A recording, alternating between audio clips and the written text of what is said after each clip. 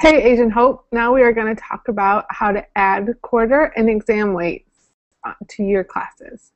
For the reports that you will need to do as teachers, you will need to configure the grading percentages for each quarter and for the semester exam. To make sure they are set up correctly, you'll need to start by checking the subject, the course, and the course period. You always want to make sure you're in the correct course. Once again, subject, course, and course period need to be for the class you're looking to set up the weights for. Then you'll want to click on Grades, click on Setup, and then click on Configuration.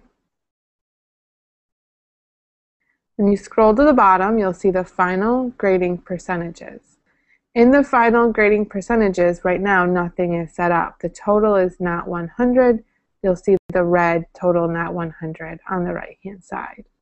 Generally, teachers set up the quarter grades at 40 and the exam at 20, but you can set it up whatever works best for your class.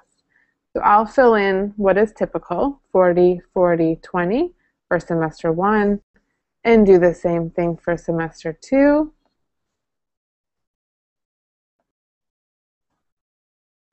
And then click Save.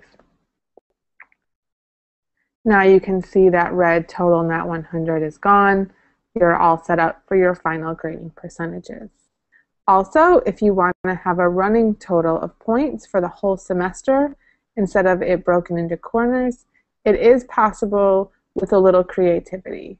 You'll want to see an IT person or a principal, and they'll help to give you some ideas.